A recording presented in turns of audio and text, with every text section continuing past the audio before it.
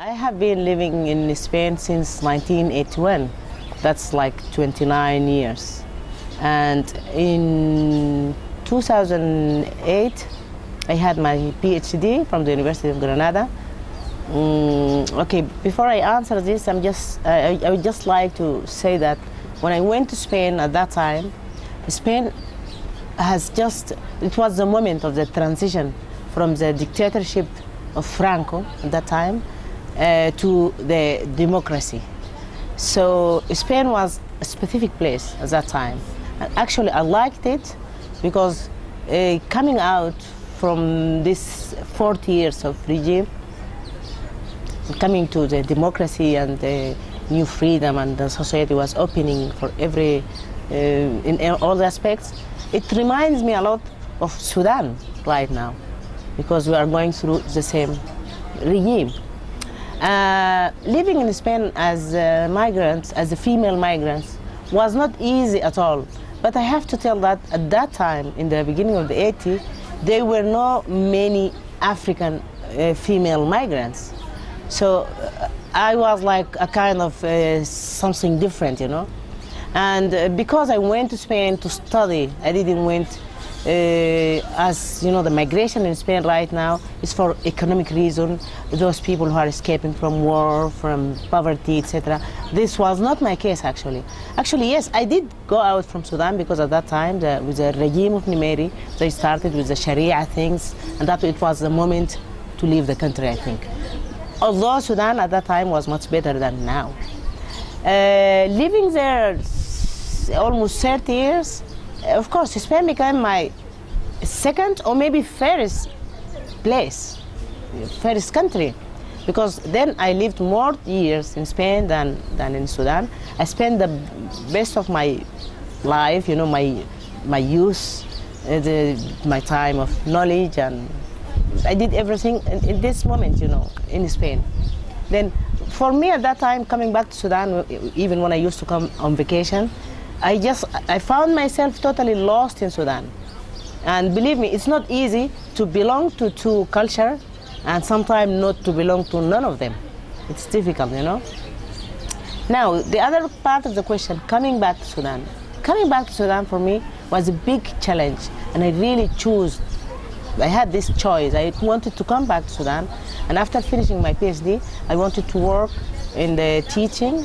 And for me, Ahfad University for Women was the best place, and I'm so happy that I am belonging to this place now.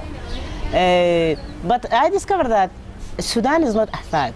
You know, there are so many things going on in Ahfad, but Sudan is a huge country. And actually, I don't have that much time. I'm not doing so much social life or whatever. But I know that there are a lot of things going on. But it was for me many things that I saw in Sudan after coming back last year. I came back last year in 2010. It's shocking. I think there is more racism now in Sudan because of the political situation, because of what happened in South Sudan and what's going on in Darfur. I think the people, not the government, the people of the regular people, they are changing, their minds are changing. I think the attitude, I can really swear that there's more racism now, I could tell. This is in the one hand. In the other hand, the situation of women has deteriorated a lot. Women now are in much worse situation than they used to be in our time, in the 70s and 80s. I think the women have gone backward. Not the women, but their situation, their legal situation, the social situation. And these two aspects are so important for me, plus the economical situation and how people are living and the economic crisis, and many things has changed. But there are positive stuff. I mean, I can see the young people moving, can see many women trying to do things and doing really great jobs.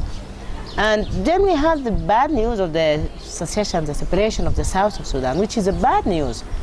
But it is good news for those who choose it, and I'm really glad for them, and I really, really wish them the best of the luck, that they can have their new nation, new state, and do it better than us, we from the north of Sudan. I am involved in the Master of the Gender and Peace, and I'm teaching the gender and media introduction to peace and conflicts. These issues are basics, and next semester I'm gonna be teaching gender and human rights in Africa and Middle East. I think in this way I could say that I'm kind of contributing to improve the situation of women by the knowledge, by have these students, and even for me it's a reflective process to see how is the situation of women from different aspects, how is the situation of women in the conflict time, in the peacetime. Especially Sudan has gone through the worst and the longest war in the south, and we still have war in the west, and Sudan is a war place actually, it seems to. So to see the situation of women and how the women could be involved in the peace process, in the democracy building, in the new Sudan, which is very difficult and very hard. I mean, these goals are difficult right now, but at least being there in these academic wars, it's enabled me to get to know good students, good women who really want to do things. And at the same time, I could see there are so many women organizations in Sudan which are doing great jobs and doing good things, but they still need support, space where they can achieve their goals, freedom of movement and of expressing their works. And the media has a lot of problems, especially for the women issues. So I think that there are so many obstacles, but women are there and doing their best, and this is a good sign.